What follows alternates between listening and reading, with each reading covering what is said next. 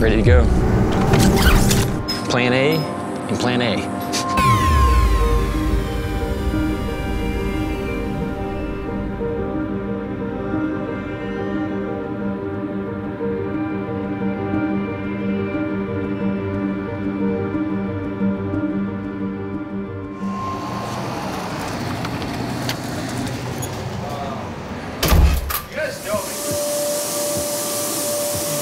Quan, how's it going?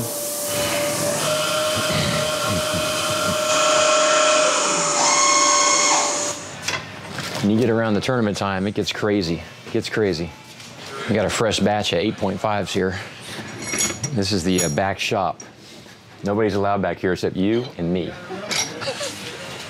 Getting the announcer for the St. Pete Open's new gun ready, Dave Weibel, Crazy Dave's new rig right here.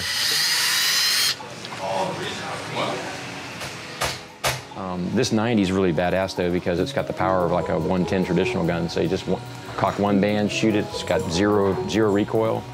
You know, it's a fun, really fun gun to shoot, and it's super powerful. We sandball chum, we chum. I got a bunch of cut stuff at home. We just make it rain, and for about 30 minutes, and then we get in. If you get lucky, you chum right to the surface. I've shot 100-pound blacks like right at the surface, like 10 feet below the surface.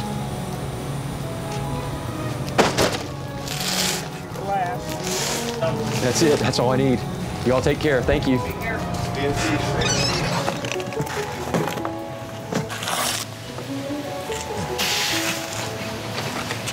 It's the secret sauce. Gotta have these on. I'd be crimping from the back to the front if I didn't. So for tomorrow, I'm running the 8.5 mil shaft. It's a little bit heavier than the standard one we run. I like these. They got a little bit more punch, a little heavier shaft, get better penetration. 3 shafts. Got just a regular, slip tip flopper, or excuse me, a regular flopper shaft. I got a shaft cone on there, just make it, everything's shooting straight and perfect. Got the double flopper, which is pretty good for when you're shooting big fish. It gives it, in case one of the floppers breaks off, you still got another flopper in the fish. It's good for that.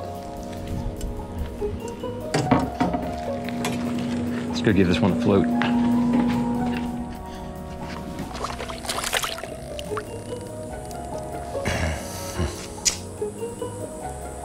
It's about as good as you get.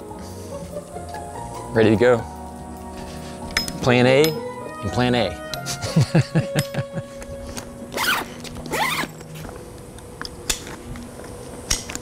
Call Ben Furtick.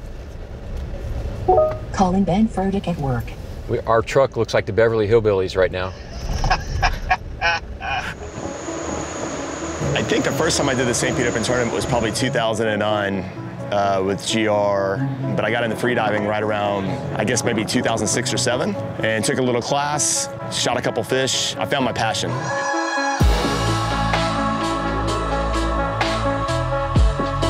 I have 3 daughters, and they all dive, they all lobster, they all hunt. It's incredible.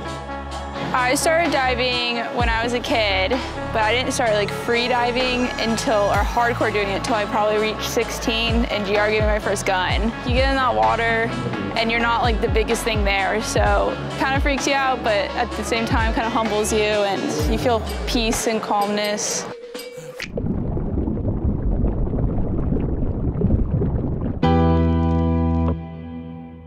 First wreck we went to, there was a lot of fish. There was schools, a big permit, lots of barracudas, a couple of sharks, pretty edgy sharks when we first got in. I hadn't even shot a fish yet, and they were chasing up to me. A lot of big schools of big Jewfish. They came right up to you, like wanting to, get involved quick.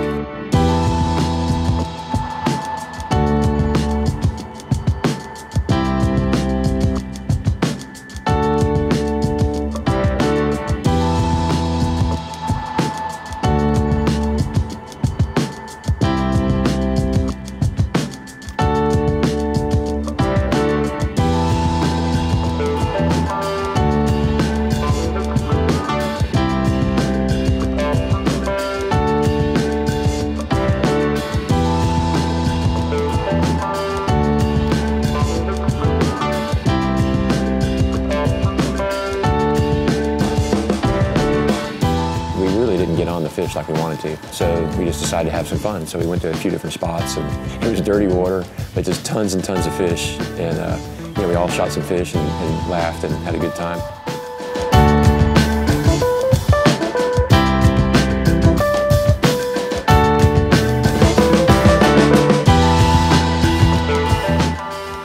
Like usual, St. Pete Open never disappoints.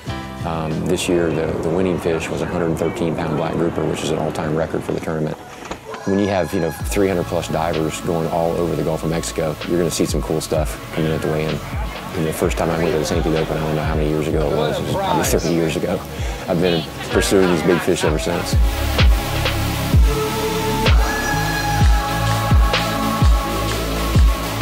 2021 was another great year for us at Red Tide Spearfishing. It just keeps growing, and it's pretty fun and pretty exciting. For the new year coming, I've got a few new guns that we're designing here local in St. Pete. The prototypes are all built. They didn't float the first go round, so we had to we're in round 2 with the prototypes. And hopefully by the end of the year, we'll have them ready for 2022.